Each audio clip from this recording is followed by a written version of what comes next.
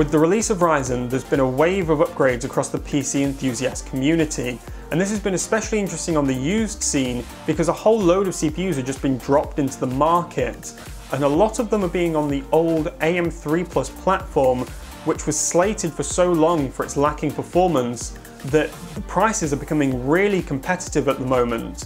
And despite they have those sort of performance issues that everyone complains about, at the right price, they might be still worth having a look at. And that's exactly what we're doing today with this old school AMD gaming PC.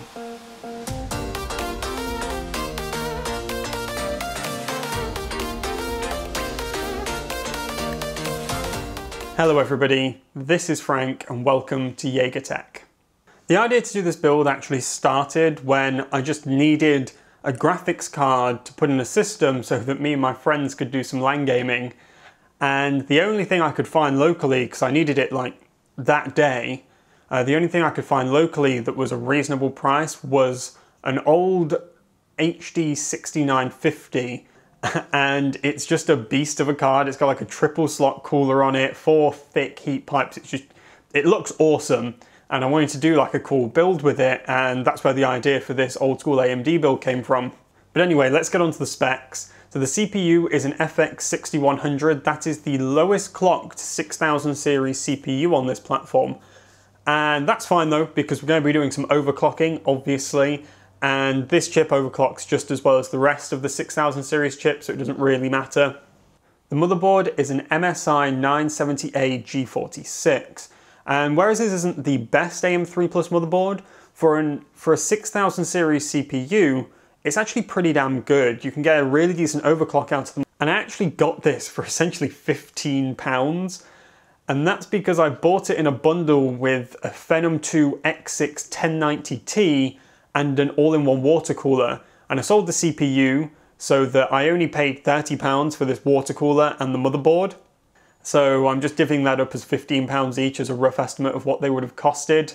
I actually found some of that made for AMD RAM, and so I actually have 4 2GB sticks of DDR3. This stuff looks really cool, and it cost me £20 for the full 8GB. And I could have got 4GB sticks for around the same price, but this stuff looks awesome, it's going to work fine, and yeah, it's not that much of a pain to upgrade afterwards. The CPU cooler is another interesting one. I essentially got this for free because I bought a system, sold a load of stuff out of it, and made a profit, as well as kept a few parts. It's from a company called Silentium PC. It's got a 92mm fan on there. It's pretty quiet, but I did have to make a mounting plate to mount it to this motherboard, which you'll see later in the build.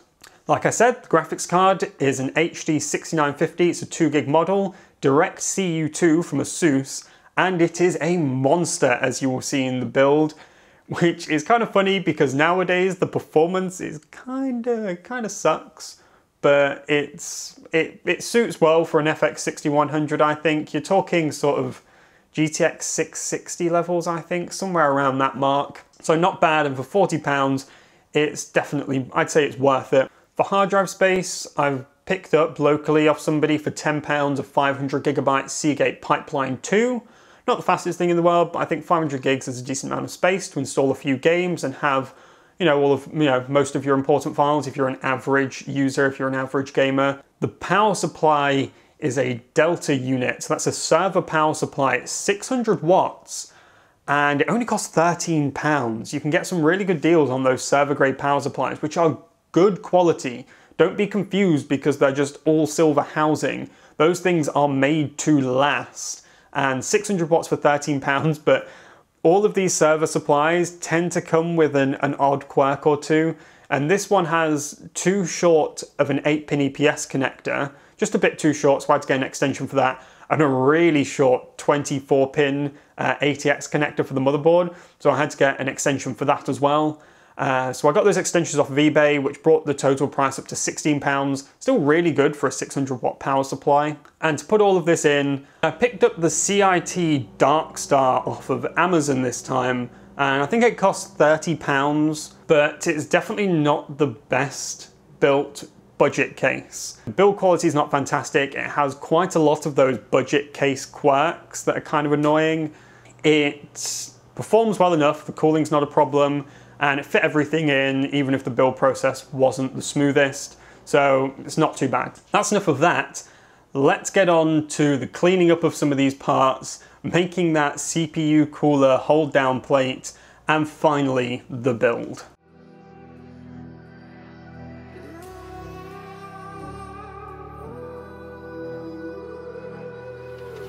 There's a distance between us. It's getting hard to reach out. Haven't seen you in seasons, but all I hear is your voice.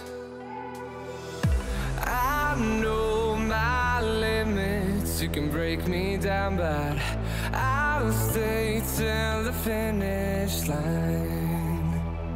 And I've been counting minutes for quite some time now, just to see you again. Bit shit. And I've been counting days to get away, to see you again, see you again. Been finding ways to get away, to see you again.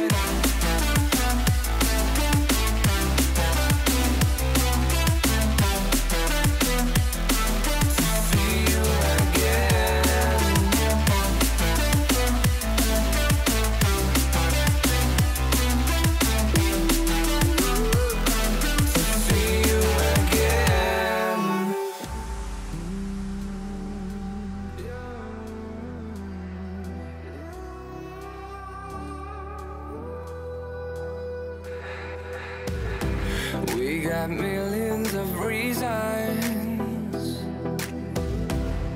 to let it all go. Hope we're not too broken. I know I'm not always strong. And I've been counting days to get away, to see you again, see you again. Been fighting ways to get away, to see you again. All right, let's give this the test boot for the clean system.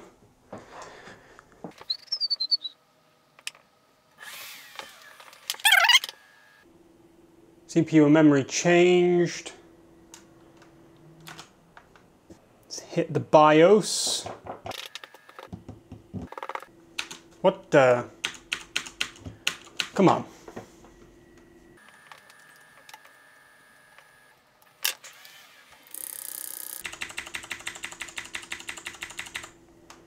Excellent, we had a bit of a scare there.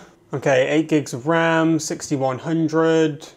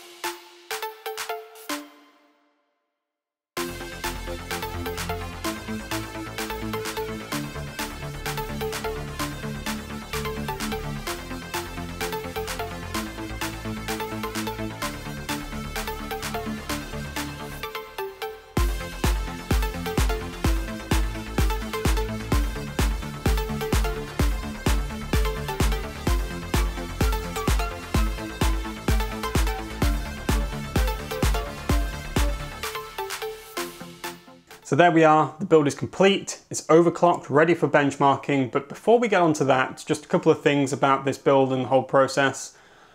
The case was definitely not the best budget case in the world. I actually wouldn't recommend this case. There's two light bars that go down the front. They died after like the first boot. The motherboard standoffs didn't line up, very flimsy. There are plenty of other budget cases that are more worth your money. Go check out my reviews on my channel if you're interested in those. But back to this build. So the CPU cooler did fantastic. That hold down plate I made worked excellent. The performance was fantastic. It wasn't, the cooling fan didn't even have to ramp up. Even at 4.5 gigahertz we got out of this processor, which, yeah, not bad. Temps were fine. Temps on the motherboard were fine as well. For the graphics card, obviously temps were fine with that massive cooler on there, but the overclock kind of sucked. So I could only add, I think, I could only add about 50 megahertz. that was optimistic. Yeah, I could only add about 50 megahertz. So out of the box, it comes with 810. I got it to 850. Yeah. I couldn't unlock voltage control. I was debating flashing it to a 6970 BIOS, but it just didn't seem worth it. It's like a £40 graphics card, but it still performed pretty decent. We'll see in the benchmarks, which I guess can start now. I benchmarked Cinebench and Firestrike for the synthetics, and I only managed to get 3 games done.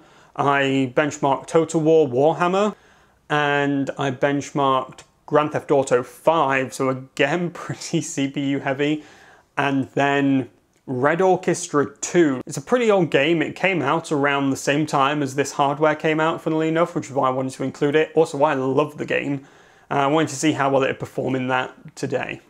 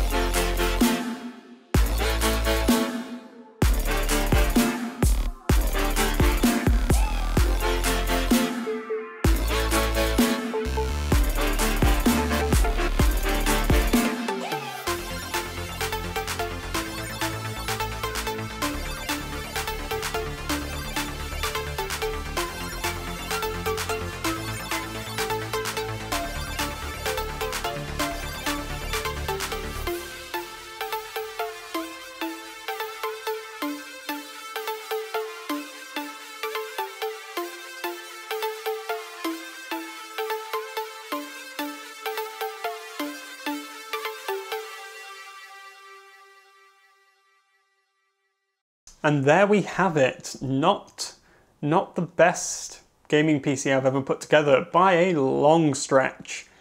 And the Firestrike and Cinebench scores kind of worried me to start with. 82 single core in Cinebench is pretty poor. But even at 1080p, medium settings mostly across the board, I got decent frame rates, you know? That average frame rate in GTA 5 was very playable, but yeah, for £174, this PC wasn't bad. I think I could get better value though if I went with some different parts. And also I know that the benchmarks were a bit out of focus. I'm really sorry about that. But on that note, this is actually the first video I've shot and edited completely altogether for upload. So I know it's asking a lot of the internet, but maybe cut me a bit of slack. And definitely put any suggestions and advice you have for me down in the description below. Like the video if you liked it as well. Also check out my channel. By the time this goes up, I'll have a few other videos up there as well. So maybe a couple of other builds, some reviews and tutorials, things like that. So please check out my channel and subscribe if you like what you see. But thank you very much for watching. This has been Frank with Jaeger Tech. See you next time.